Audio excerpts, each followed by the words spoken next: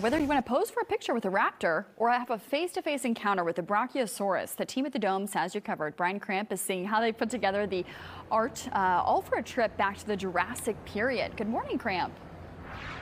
Super cool to see this transformation, because this show dome gets turned over 5 times every year, and it starts from scratch. Literally, there's sand in the ground, there's dirt like 20 feet down in some areas. But Mel, as a park artist, you get to transform it in your own special way, which is adding to the plants, adding to the models, which are dinosaurs, and then possibly decorating a gazebo. That's part of your gig too, right?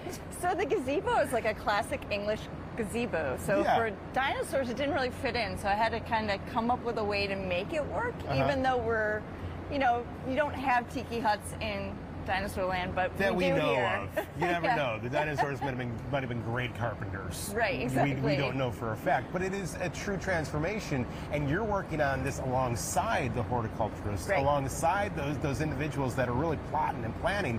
So in this dome here, your hands have been on how many different things, would you say? Oh, everything that is prop related. Really? Yes. Okay, so signage, anything like that. So you did the cute, no riding the Stegosaurus? Yes. Okay. Triceratops. Yep, the Triceratops. Don't stay off the trails because you might get stepped on by a dinosaur. Yeah, no diving into the pond. No diving into the pond. I love it. Exactly. So it was all that and more. Actually, as we turn around, we can see how massive the show dome is. If you've never been here before, shame on you. But do check it out during Dino Domes because it goes till September 10th. But this mural changes every time there's a huge show in here, and this is you.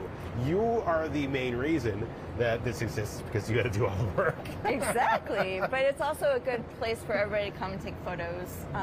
It represents the show. Yeah. So this gets changed with each show in that little time frame that we have to switch out the shows.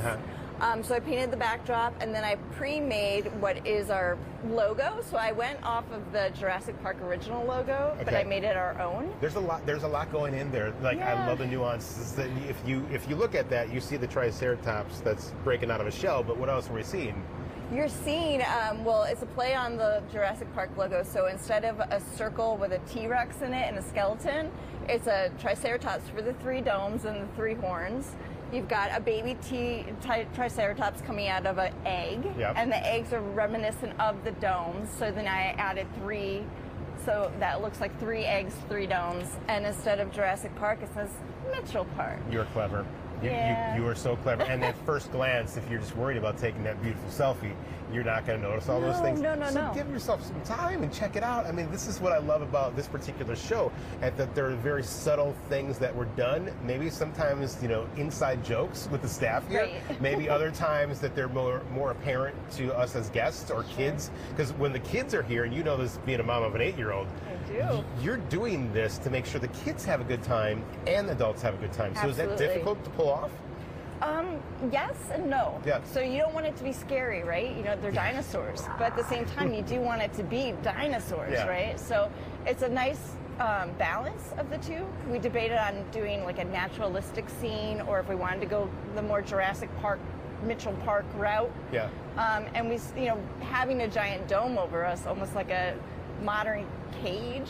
Yeah, it kind of felt more like a Jurassic Park route. It couldn't get any better because it's a prehistoric and futuristic at the same time. Exactly. The only thing that would make this any better is if we heard normal roars of dinosaurs or mechanical dinosaurs just clawing their way through the elements. We don't want to make it too realistic. Well, you know what? We have another 5 years until this hits. Right. Which, by the way, guys, the last time the Dino Domes hit at Mitchell Park Domes was 2018, so it's kind of been a while. Fox6now.com for more information on this wonderful summer exhibit, the show. By the way, they are open today on Tuesday. Normally not open on Tuesdays. And when we come back next, we're going to show you one of the reasons that they are open today. It's glorious. Thanks, Mel. Thank you. Well, we are in the